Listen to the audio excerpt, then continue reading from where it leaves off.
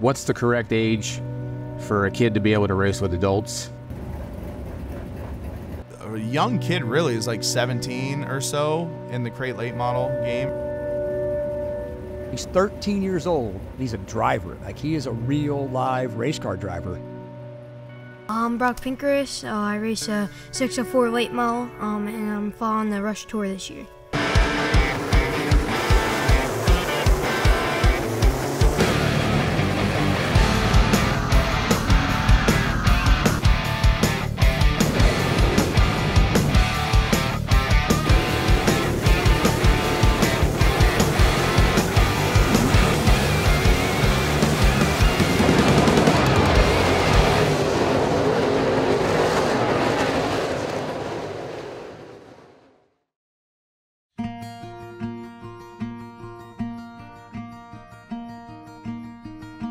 Brock Pinkerous, Bam Bam, is a very interesting character, I should say.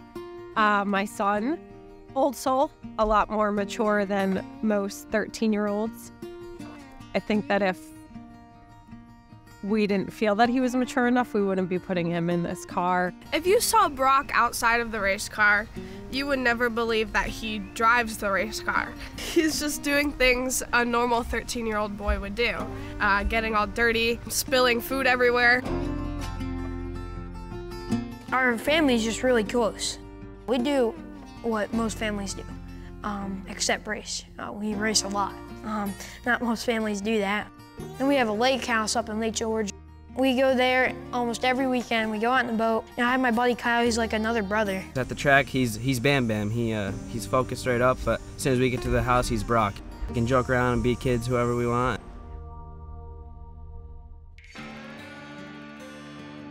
When he's in the race car, it's almost as if he's aged like 10 years. His maturity level definitely comes out when he puts that helmet on. He's a different Brock, and I've noticed that every time I went to the racetrack.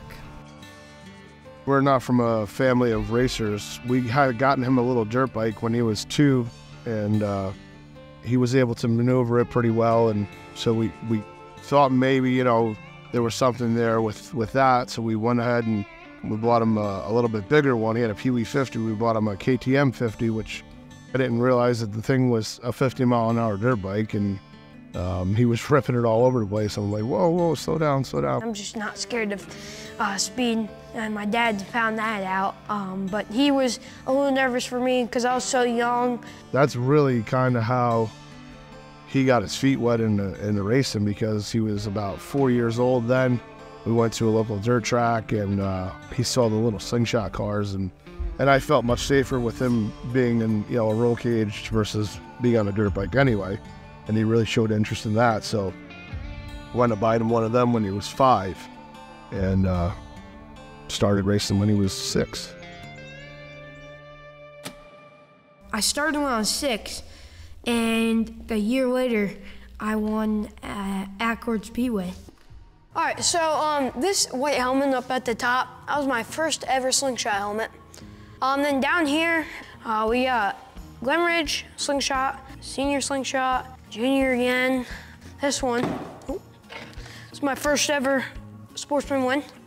This is a track championship I won. Over here is a picture of me winning my first ever sportsman win. This is the helmet I won with, so I might have to give this thing away.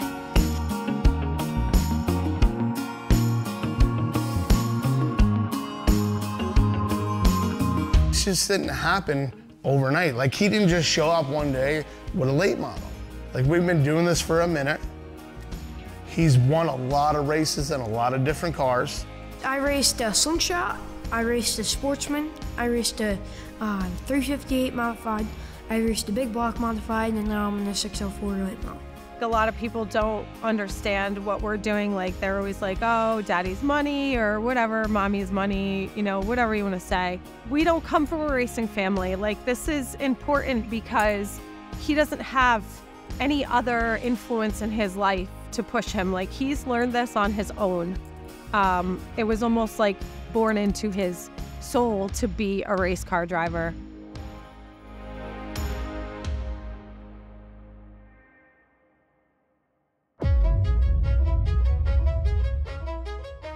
Brock is controversial, and it's because of his age.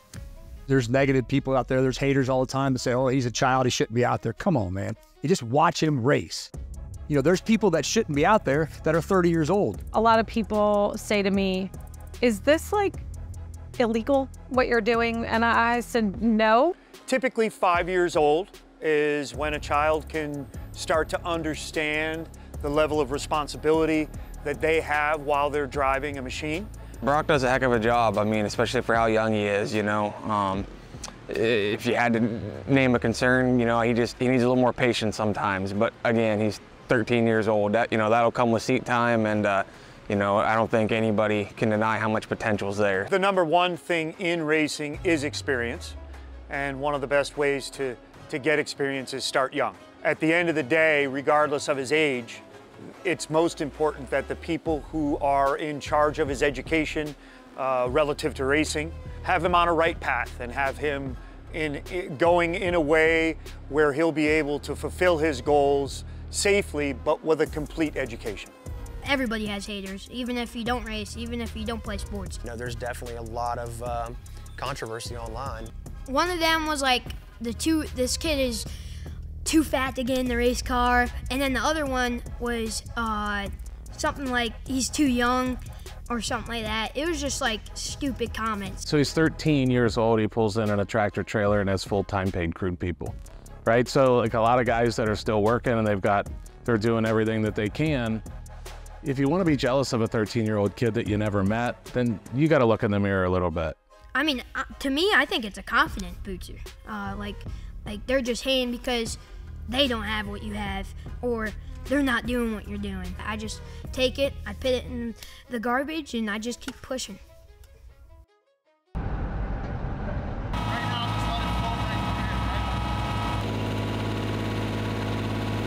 To work hard for something, to instill those values on the people around you, when people see that, you know, like Brock's dad, Paul, he started from nothing, he built his business. Brock looks at that, sees what his dad's done. You're gambling with your family's money, your kid's future, and it's that risk versus reward. I mean, you ain't gonna make it if you don't try, if you ain't all in, if you don't take that all-important gamble, you're never gonna have the opportunities. Paul's wide open, man. He's all gas, no brakes. Whatever he's doing it 100%. And he's making decisions and figuring it out later. Overall, he's a guy that loves his son more than anyone, just like everybody. Anybody would do anything for their son or daughter or whatever to succeed in this world, and that's what he's doing. He just does it at totally the loudest, most obnoxious way possible, you know? So that's it. And he's staring me down, or I'd say more.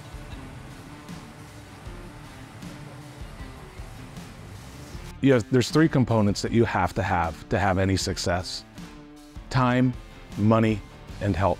Well, actually, I'm wrong. You need four things. You need talent, too.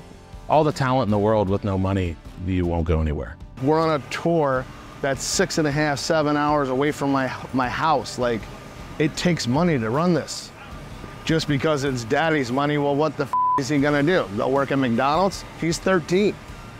There is guys that go to work every day to pay for their shit, and they're 40 years old and they run okay, and it's like, wow, this kid's 13, it must be nice. I'm really appreciative of my dad. You know, he doesn't come home until, 8 o'clock at night. You know, he just puts all of his blood, sweat, and tears into his job just to have me racing out on the track and have me traveling.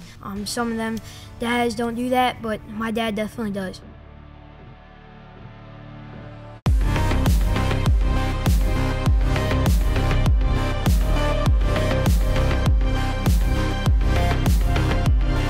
This year, Rush Late Model, we're fourth in points. I can't believe I'm doing that. You know, he's trying to stay up there, keep my nose clean. We checked off a lot of goals this year.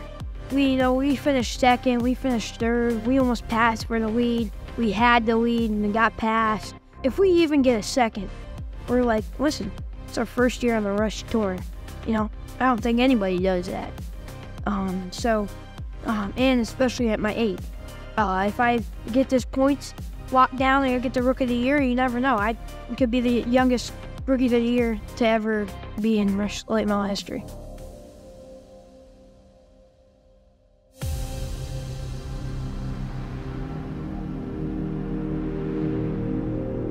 Basically a NASCAR royalty, made some statements to me that, I mean, really messed me up. Like, I was second guessing everything about myself, you know, as far as Brock racing. And when I seen him, I'm like, oh man, wow, like, Brock, come here, we got to meet this guy. But, you know, he basically told me it's dads like me that's the problem with racing, man. And I'm like, wait, what? You don't know me. Racing is one of my favorite things to do. My parents have never pushed me to race. Only thing they ever pushed me to do was work out, watch my health, and go to school.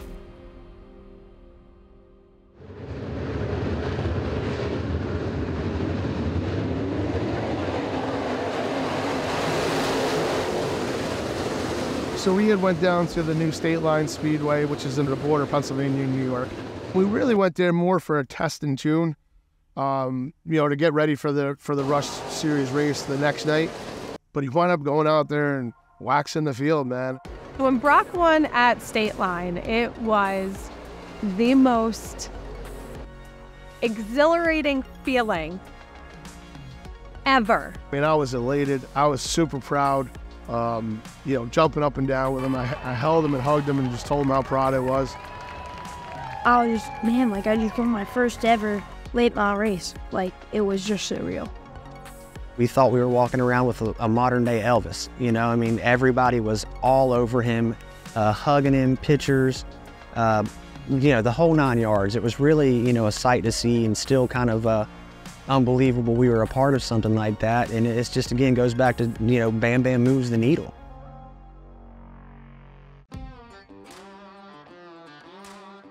You'll see Bam Bam at the track, you know, during the race day. He's always getting prepped. He's always got his kind of itinerary of my race day checklist of things I've got to get done to be prepared for the night.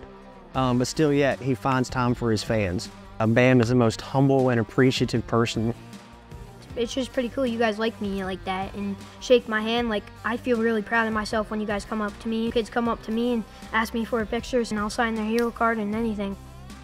The main goal for him is to continue to stay out there. The driving part, he's going to continue to get seat time and grow and grow and grow. He's already won. He's already set quick times. He's already won heat races. But outside the car, he knows that if I'm going to keep doing this and make it to Cup, I have to find a way to attract the people, the right people, to fund it. I tell you what Brock has done really good, and Brock's team has done, is social media. His social media is just going wild right now. It's kind of unbelievable, bigger than anything I've, you know, ever seen or been a part of. His numbers are, you know, making some NASCAR guys and some, you know, influencers look like they need to step their game up. When I was growing up, there was no chance of anybody other outside of my small little circle of watching me ever race a go-kart. Think about social media in the whole world of motorsports, you know, on a macro level. You know, you got people really bringing value to their sponsors on social media. You know, like it or hate it, social media is here and it's kicking ass for the sport of racing.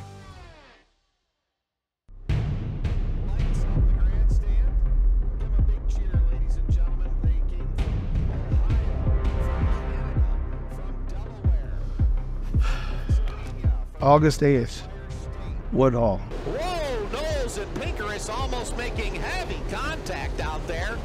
Coming off of turn number 2. As Jason tries to catch back up to Brock, Brock disappears from him out there. Then this one caution of this Jason Knowles number 4 car, we went for green and went down and he doored me. They're getting into it again on the speedway. I think they're going to do something about that from the race director's viewpoint. I'm not quite sure. And now Knowles and Pinkerous getting into it again here in the front stretch. Knowles crosses the front end of Pinkerous down the back stretch as they're having a war out there on the speedway. And after that, he got by me after crossing my nose and hooking me. So I was like, I'm not doing this. I'm not ruining my stuff for a 15th place car. And then, you know, you seen that video. Marletta, 4-time winner this year, struggling bad tonight in car number 99.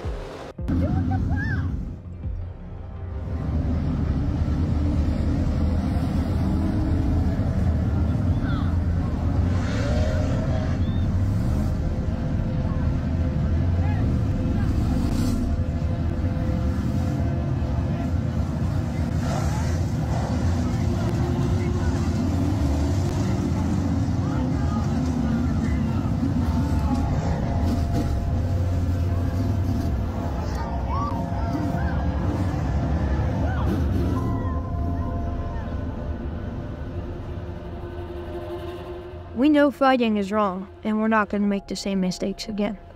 To all concerned, this letter is in regards to the incident that took place on August 8th, 2023 at Woodhull Raceway in Woodhull, New York, during the Rush Late Model Touring Series event.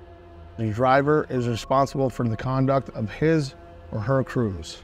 Driver and team have been suspended from all Rush Racing Series sanctioned events for 30 days. What's up, guys? I want to come on here and say a few things about last night. First off, I want to apologize on the behalf of my team's actions last night.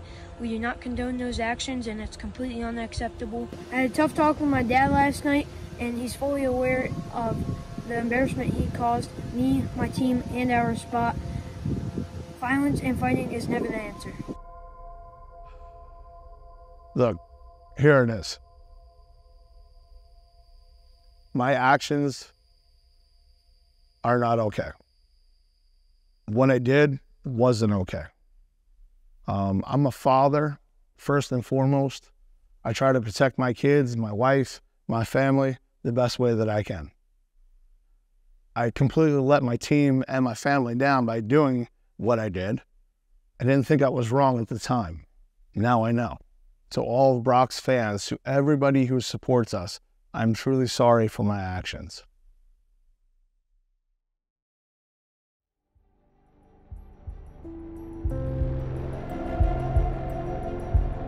It sucks to be out of the car for 30 days, 4 weeks, whatever it is. But I've been working out, getting ready to get back in this car for Pittsburgh and go there and prove a point. I think this story is about a kid starting from nothing and gonna work his way up to the big time. We really just started in a little slingshot car and kept going from there. Long term, it's either going on the World Outlaws tour, staying on dirt, or even going to NASCAR. Those are my two goals. I don't know. I think this racing deal is really going to work out for me. And if it does, it does, and if it doesn't, it doesn't. You have a 12-year-old kid that's going up against some of the biggest names in the sport and having success at it. And there's plenty of kids who race, but to have success that he's having against the adults is, in my opinion, is unheard of. He is a real live race car driver again, and he's just going to get better. I think when Brock gets back on the track in Pittsburgh, everybody's going to be in for a show, man. That kid is our future of racing. And without our kids in racing, what do we have? Honestly, what do we have? Just watch me, because one day I'm going to be the greatest.